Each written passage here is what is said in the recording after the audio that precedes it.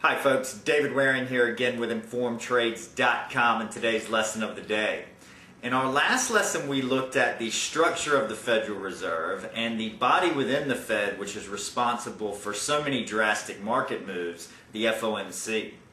Now that we have an understanding of this, we can look further into monetary policy and what exactly is expected to happen from a markets and therefore trading standpoint under differing scenarios. So let's get started.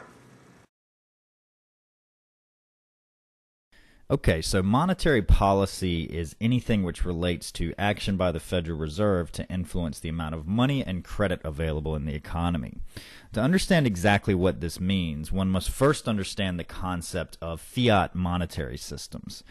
The United States, like most major economies, has what is known as a fiat monetary system.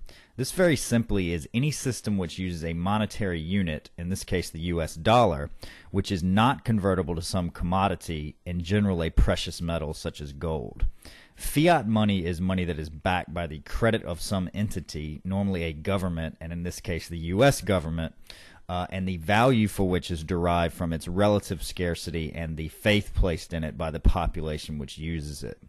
This is important to us as traders because the fact that the dollar is not convertible to a commodity such as gold gives the Federal Reserve the ability to increase or decrease the money supply as it sees fit, or in other words, to enact monetary policy. With this in mind, there are three tools available to the Fed for enacting monetary policy, which are open market operations, raising or lowering the discount rate, or raising or lowering reserve requirements. The most common tool that the Fed uses, and therefore the one which we will cover, is open market operations.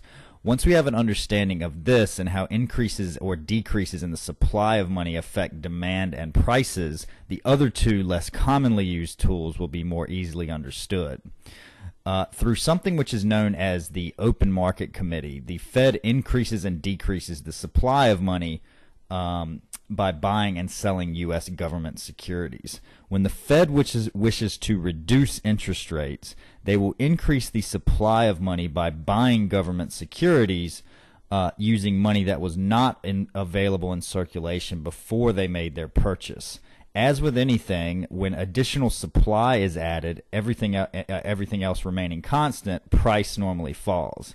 In this case, the price that we are referring to is the cost of borrowing money, or interest rates. Conversely, when the Fed wishes to increase interest rates, they will instruct the Open Market Committee to sell government securities, thereby taking the money they earn on the proceeds of those sales out of circulation and reducing the money supply. When supply is taken away, everything else remaining constant, price, or in this case, interest rates, will rise. When the Fed increases or decreases the supply of money, they're doing so to try and directly influence something which is known as the Fed funds rate, or the interest rates in which banks charge to each other for overnight loans.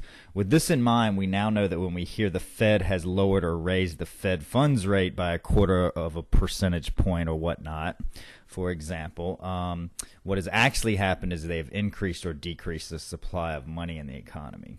As you can now hopefully begin to see, if you've watched our lesson on fiscal policy, monetary policy is a strong tool which can affect the business cycle in much the same way as fiscal policy. In tomorrow's lesson, we will look at exactly how this is done, so we hope to see you in that lesson. As always, if you have any questions or comments, please feel free to leave them in the comment section below, and good luck with your trading.